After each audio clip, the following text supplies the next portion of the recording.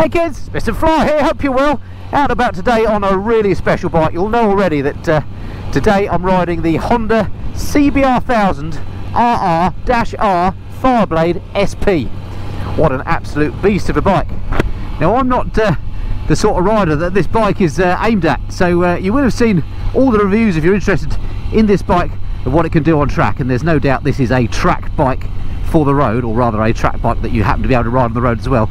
But what I'm going to do today is take a look at it and see what's it like for somebody that really just rides on the road. Is it a bike that anyone can jump on and ride, or is it as intimidating as it seems on paper? Anyway, if you're interested in the Fireblade, stick around, stay tuned. I'll give you my first impressions review.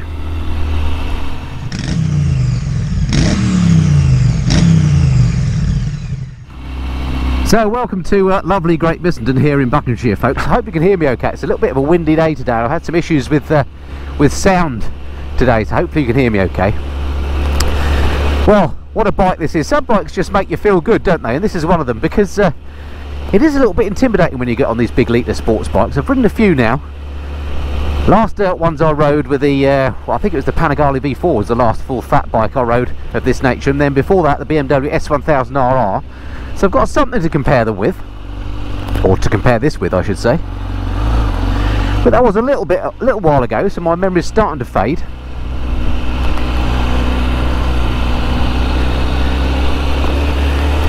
And I haven't ridden a Fireblade for maybe 3 years. I rode the previous incarnation of this bike, which was nice, but this one I can already tell it is a step up again. This one came out brand new in 2020.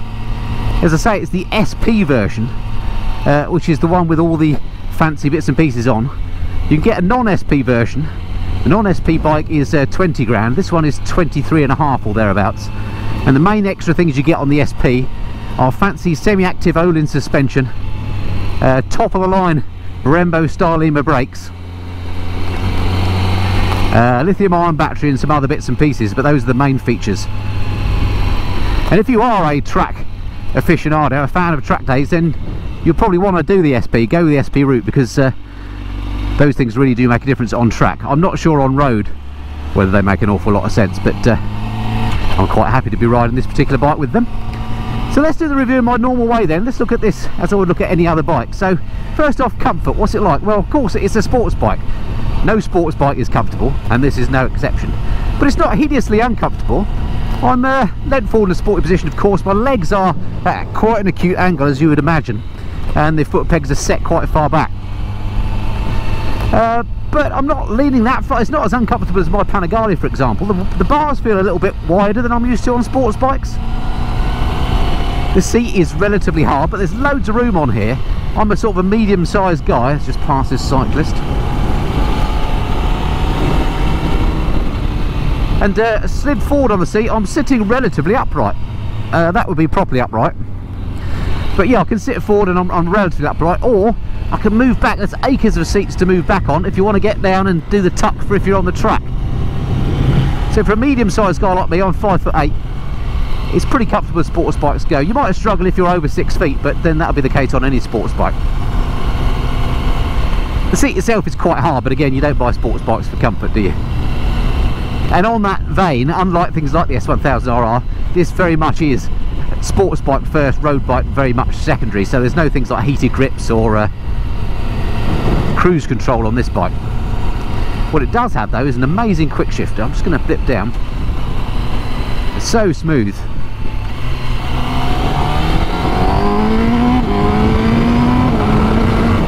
Yeah, the quick shifter is brilliant on this. Love it, and the sound as well, epic. 999.9cc inline 4-cylinder engine, of course. But we'll get onto the detailed specs when I do the walk around a bit later. Or it is worth telling you, it does put out just about 215 brake horsepower, so epically quick motorcycle this. In fact, just while I'm coming onto a slightly straighter bit of road, let's just give her a little squirt up here, just to give you an impression of what this thing's like.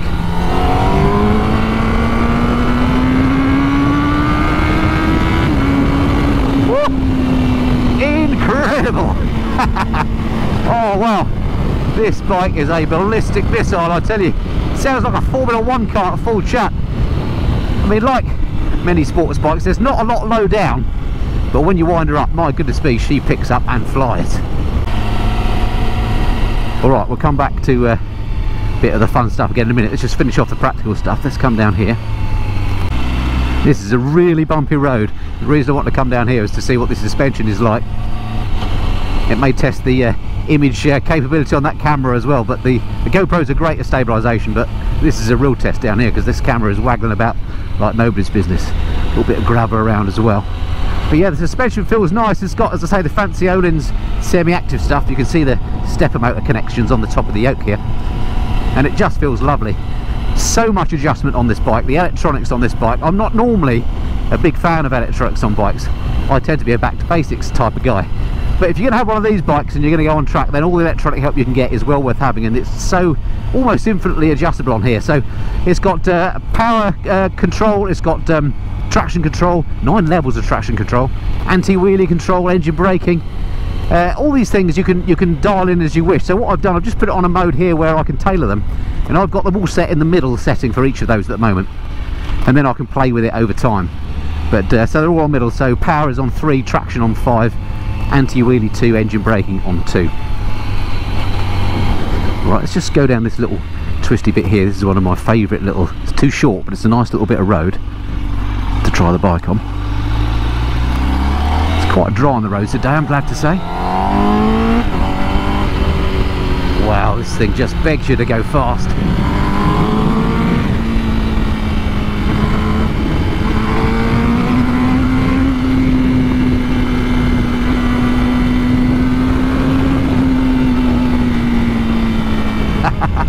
This is an incredible machine.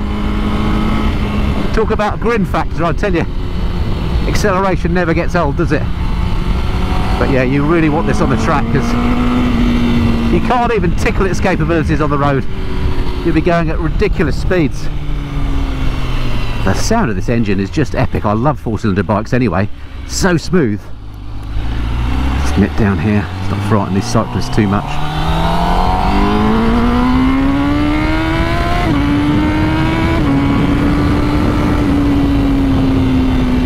Well, to my ears it sounds just like a Formula 1 car of old. Absolutely brilliant. Right, let's calm down again. Where was I? Yes, back to the practical items. You might have to do that camera up in a minute. It looks decidedly loose on there. Good luck with that picture quality. Yeah, so back to the practical items. How about the mirrors? Well, reasonable view behind. Bit of a view of my elbows, to be honest. And they do vibrate a bit, but again, you don't buy a sports bike because you like the mirrors, do you? Alright, I'm getting concerned about how loose that camera looks. I'm going to just pull over here. I've got a car behind me, but I'm going to pull over, just tighten that up as soon as I can. I think the car behind wants to play silly buggers, so I'm going to let him go. Right, I'm going to pull over just up here in front of Checkers. Now, fallen foul of stopping here many times, so I'm not going to hang about. I'm literally going to do this camera up and move on a bit.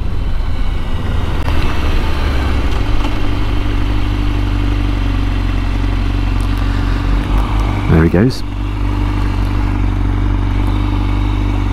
Nice and easy to find neutral on here, I'll give it that much. How's this looking? Right, come on. Just that little squirt of power loosened that right off. Incredible.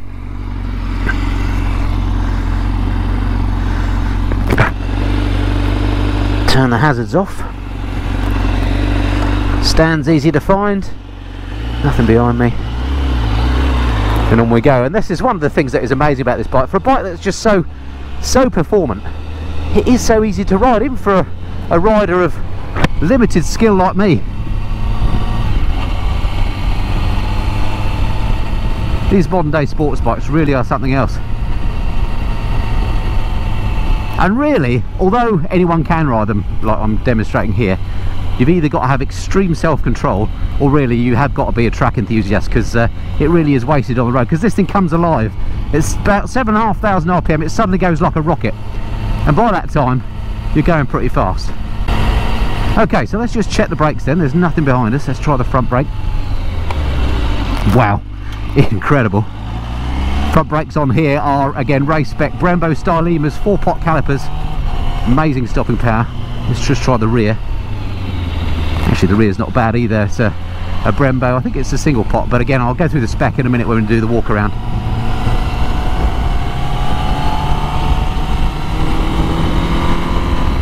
Oh, the sound of that engine just never gets old. I absolutely love that.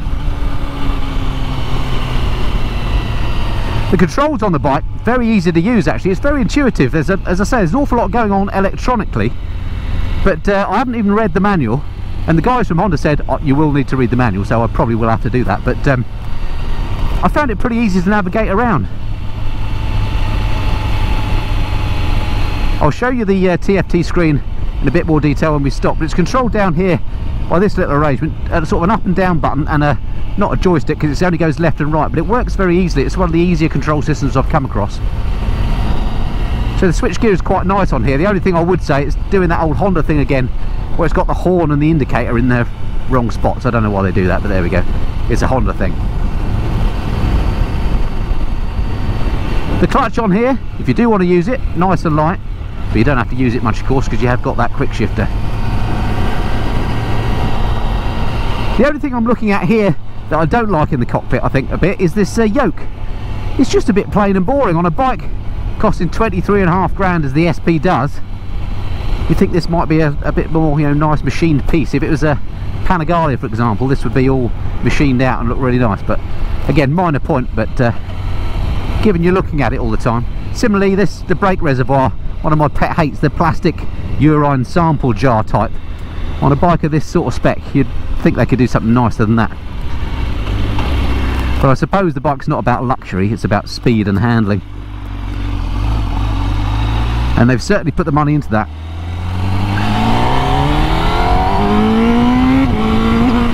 Wow. It feels like, the way to explain it is, it feels like you've been put on a catapult and let go. It just fires you out. It's brilliant. It's an addictive sound and an addictive ride. I have to say, surprisingly comfortable for a sports bike. I'm used to riding my 899 Panigale, which is, I guess, quite uncomfortable. But this one you can move around on a lot. Bars feel a little bit wider to me. The handling is sublime on it. It just, you think where you want to go and it goes. And the suspension, which I haven't played with at all, as I say, is ultimately adjustable, but it feels lovely. It's just not too hard, not too soft, you know, in that old Goldilocks zone. Alrighty, so shortly I shall be coming into the lovely little Chiltern town of Wendover. I'll pull into the station car park there, and I'll show you around the bike and talk you through the spec in the usual way.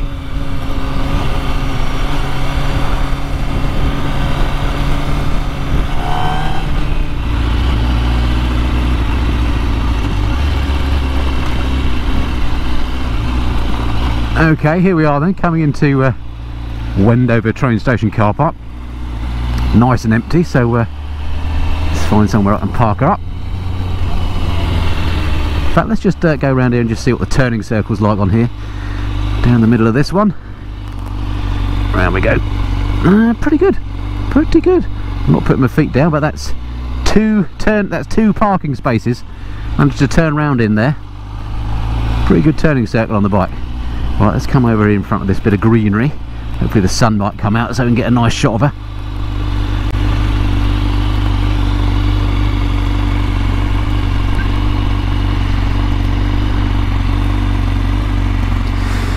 There we go. What's it like to find neutral?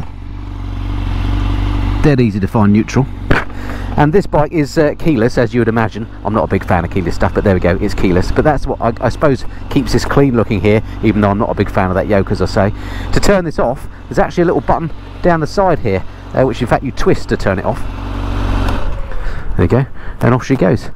Brilliant. Alright, so side stand, easy to find. Let me show you around this puppy. Here she is, first out in 2020, the Honda CBR1000RR R Fireblade SP. So that kind of strips off the tongue, doesn't it? Regardless of what it's called, what a beautiful looking bike. It's a lovely machine. It's got some little features on here that I like. Stuff like, there's a massive ram hair duct here. They've cut out the front now. gulping air straight into the air box there, which is amazing.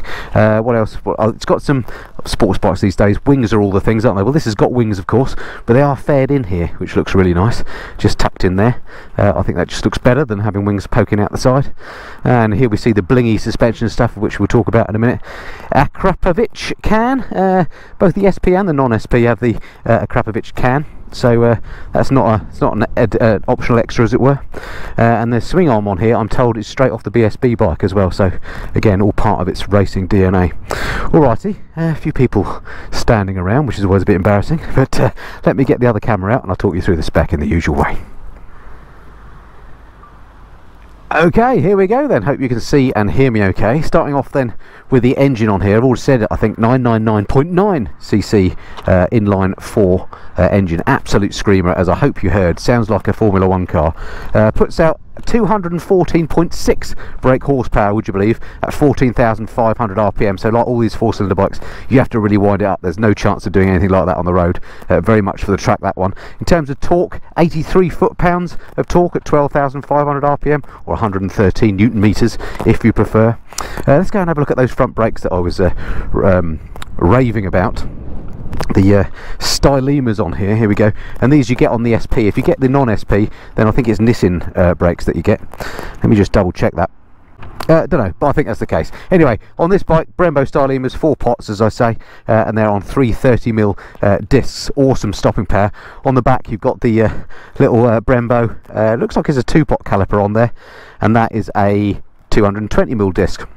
And again, that works well. On the front, you'll have seen the Olin suspension. This is the fancy stuff that they have on there. This is the MPX semi-active stuff, 43mm that fork. And then when you have a look on the top, you can see the where the stepper motors do their thing on here. Haven't played with that yet, because as I say, it just seems nice out of the box to me, but you know, what would I know, this bike's way too good for me.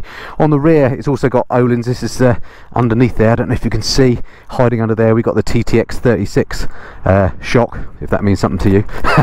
Seat height, 831mm, quite tall. I'm sort of on the balls of my feet at 5'8" with a 32-inch leg, but the bike seems relatively narrow, so, and it's certainly not heavy, so you know, it never feels ponderous when you come to a stop. Talking of the weight, 201.3 kilograms curb weight. So by my calculations, if you allow, say, 12.3 kilograms for fuel, that'll make it 189 kilograms dry. So a light bike, not super duper light, but pretty light given it's 1000cc. The tank, by the way, holds 16.1 litres. I imagine you'll be filling that up quite often. All sorts of electronics, as I said, full colour TFT, which we'll look at in a second a bit more. Keyless riding modes, wheelie control, engine braking control, 9-level torque control, multi-level ABS, 6-axis IMU, so it's all lean angle sensitive stuff. Launch control, lithium-ion battery on the SP, and a quick shifter, and all that, if you want it, 23,499, or the non-SP with the slightly lesser suspension and brakes will cost you 19,999. I probably wouldn't be able to tell the difference between them, but if you're on a track, you probably could. You can get this in this red, which looks lovely, this sort of Honda HRC scheme. That's what I'd have it in, or you can get it in black as well if you want to be a bit more stealthy. Alrighty, so that's the spec of the bike. I said we'd have a little closer look at that TFT, so let me come around here and I'll just see if I can fire it up. I'll show you how it works. So the button on the side here to start her up is just there. Let me hit that. Should bring it to life. Here we go. And there's the TFT, and to control it you use this button. This is the button arrangement here. Look, there's like a little side to side, not a joystick but a lever, and then up and down buttons. And if you look at the TFT here, when you see like 2 arrows, that means you hold the button down to the left. 1 arrow means you hold it down, or you just press it once rather. So if I hold this little knob here to the left, you'll see it'll take me into the settings screen. Here we go, and there we can see there's all sorts of stuff that you can get into and change. There's absolutely so much in there. That would be the subject of a big video in its own right. Let me just try clicking once to the right. There we go, and then you can go down on all this stuff. Display customize, wonder what that does. Don't know, got lots to play with there. This is where you really do need to RTFM. Anyway, you get an idea. It's a nice clear screen though. There's different layouts of standards you can get. I quite like this one. There's even one that shows you the lean angle and stuff that you're on. Anyway, there we go then. Let's kill that camera. That's the spec of the bike. I think I need to jump her on and experience her a little bit more. What a lovely, lovely bit of kit, eh? So while I'm just jumping on here, let me show you where my feet are on the deck here. So as I say, I'm 5'8", and my feet are almost flat on both sides. Almost, not quite. Alright, and then to bring this back to life then, so we just, I think we just press the button on the side. There we go, that's brought it to life, and then start. There we go, what a beast. Running around. Alrighty. So I must just say a huge thank you to Honda UK for loaning me this bike. This, I'm thrilled to say, is my next long-term loan. I'm going to have this for the next couple of weeks or so. So I'm going to ride it as much as I possibly can and get to know the bike and bring you a few more videos on it yet. So if you're interested in this bike, stick around and stay tuned to the channel, because I'll be bringing you a few interim videos as usual, but also towards the end of the period that I've got the bike, I'll bringing you my in-depth living with review, where I talk about all the things I've learnt about the bike, not just the good things but the bad things too. I'm determined to find some things about this bike that I don't like. Hello ladies. And I will bring you those in my long-term review, as I say, so don't miss that. Okay, let's head down this way.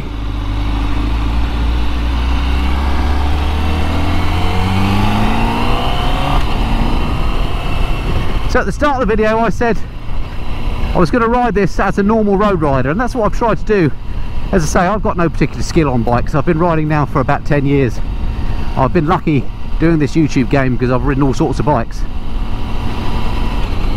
And really, to get the best out of this, you do need to be on a track, of course, because that's what it's designed for. But if you are just a normal Joe, can you ride, if you've got loads of money, more money than sense, and you want to ride one of these on the road, could you do it? Well, yes, absolutely. I mean, even at slow speed. So here I am, 35 miles an hour, third gear, bike just behaves itself so nicely.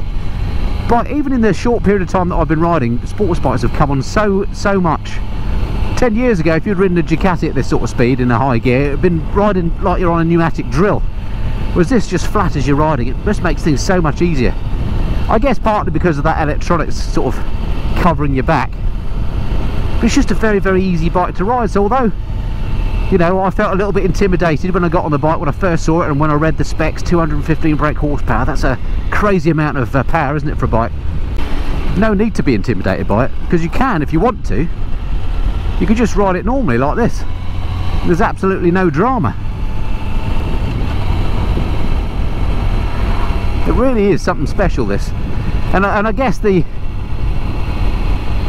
big test of how good a bike is how does it make you feel when you're riding it? Well, I've already forgotten that I'm on an uncomfortable sports bike. My bones have got, in the half an hour I've been riding it doing this review, my bones have got used to the position. I feel quite comfortable on here now. And I feel at one with the machine. I've got a big grin on my face. And I know there's nothing on the road that I can't just squirt by if I want to. But that's where the problems lay, I guess. You've got to be sensible on here. Even though anybody could ride this, this is not a bike for beginners.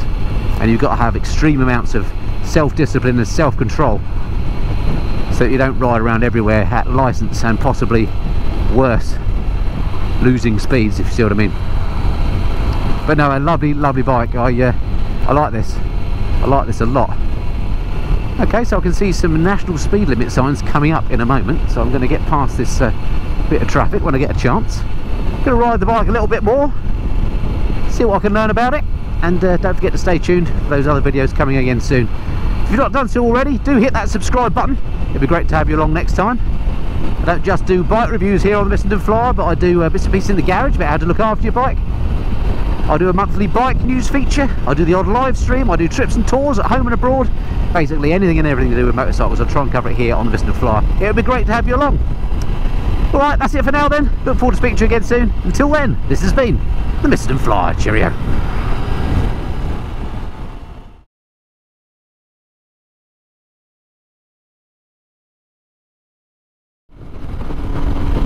Oh, white vans. Why is there always a white van?